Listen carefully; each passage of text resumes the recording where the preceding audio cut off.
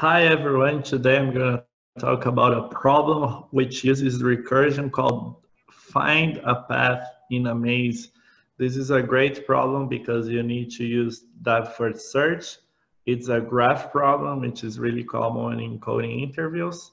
And in this problem and all the problems that I'll be posting, I'll be using the debugger. So the debugger is a great way to see what's going on inside of your program. Also, in the description below, I have a video where I explain the best resources to pass interview problems from FANG companies. That's how I pass Microsoft interview. So make sure you get that video. That's going to be super helpful. It's going to get a lot of time in your preparation. So without further ado, let's take a look at the problem. So this problem is pretty straightforward to understand. If you can take a look here, we will be having a 2D array. You have a starting position that is at the bottom left of your screen, and you have an ending position of your screen, and you need to find a path. So one way we can do that is using depth first search. So now let's take a look at the code itself, and we're going to step through the function. So I created a 2D array. So 1 represents a spot that you can't traverse. So you can think of it as an obstacle. 0 is a cell that you can traverse. So the way we're going to solve this is using a function called maze solve, which takes into a 2D array and the ending position. So once you reach this ending cell, you're done with the search. He's not asking for the quickest path, just if there is a path. So what we do is we call maze with row 0 and length maze 0 minus 1. What that basically means is the ending will be row 0, which is the first row, and length maze 0 minus 1 gives the last column. So basically we want to grab the first column. So once we start, we need to make a bunch of checks, and we return false if any of these conditions are not true. So we need to check if X is within the bounds. If it's outside of the 2D array, we return false. If Y is outside of the bounds, we will have a visited set. So we need to keep track of the cells that we have already visited in order to make sure that we don't revisit any cells. And we also check that it's 0, because if it's not 0, it means it's blocked. So if any of these conditions is not true, what we're going to do is we're going to return false. We append the current cell because obviously it didn't fall into one of the conditions that meant it was false. So we add that to the visited, we add that to path. If it's equal to the ending condition, we return true. And this is a template I really like to use when I'm doing 2D traversal sort of problems. I create a directions array that basically starts going to the right. So that's 0, 1. So 0 is the X coordinate. The second one, 1 is the Y coordinate. So that means add 0 to X, add 1 to I, meaning go to the right, right?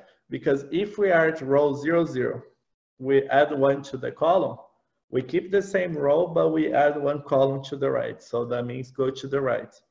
1, 0 means going down. 0 minus 1 means going to the left. Minus 1, 0 means going up.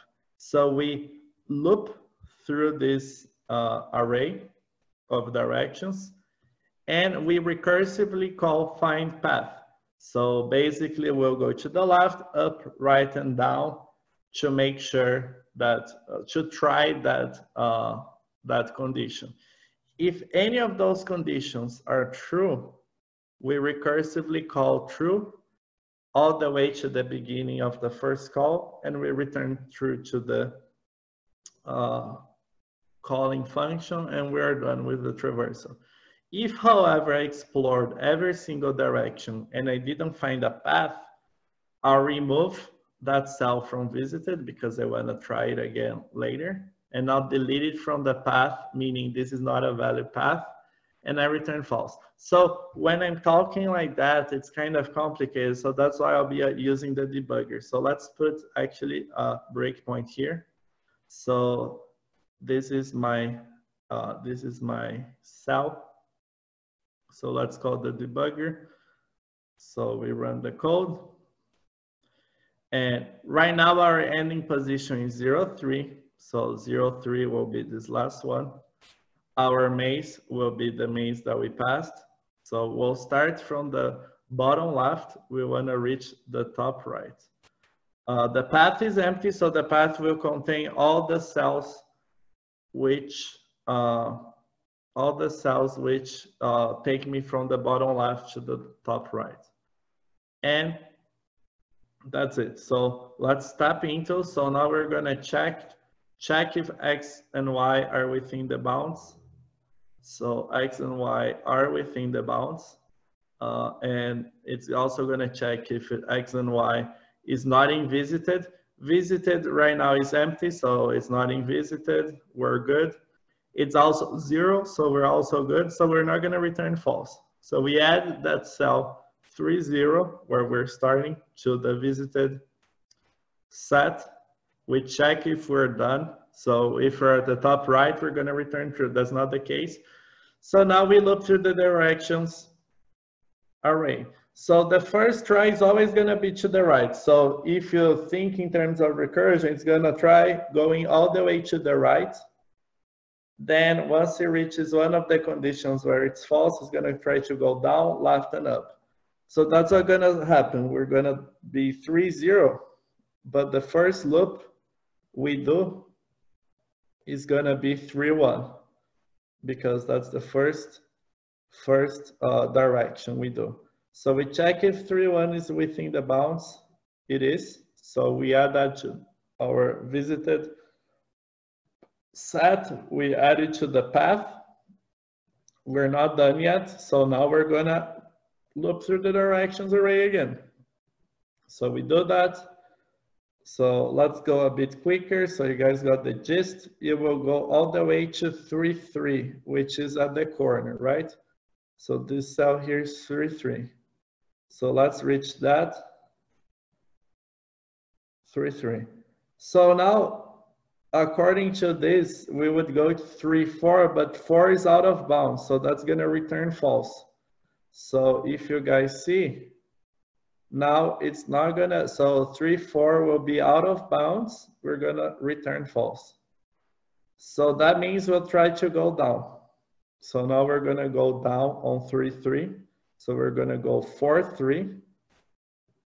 So X will be 4, 3 and Y 3. But X equals 4, it's out of bounds as well. So that's also going to return false.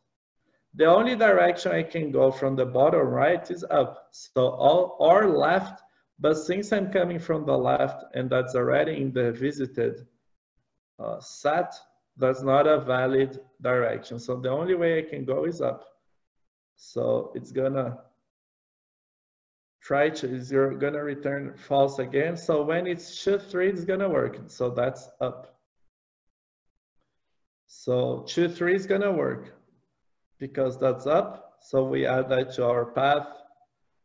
And now basically we'll try to keep going up and it's gonna reach the ending condition. So let's go there.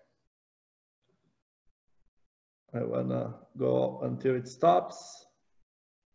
So let's go. And now our path, we're currently at 0, 3, which is our ending condition. And we're gonna return true, meaning there is a path from the bottom left to the top right. So that's how to solve this problem. I really recommend, so this code will be available on GitHub, which is on the description as well. Try out this code with the debugger. The debugger, one thing that I think I missed a lot of time when I didn't understand the algorithm was trying to understand in my head. This is a terrible way because there are so many things going on here, you're gonna get confused. So when you use a debugger, you have an X-ray vision of your program. And that's what I want you guys to start having, to start understanding the insides of your program. That will really help you when you're doing an interview. So that's it. I hope you guys enjoy. I'll be posting videos pretty frequently now. And as I said, get your video where I explain the best resources to pass FANG interviews on the description. So hope to see you guys in the next video.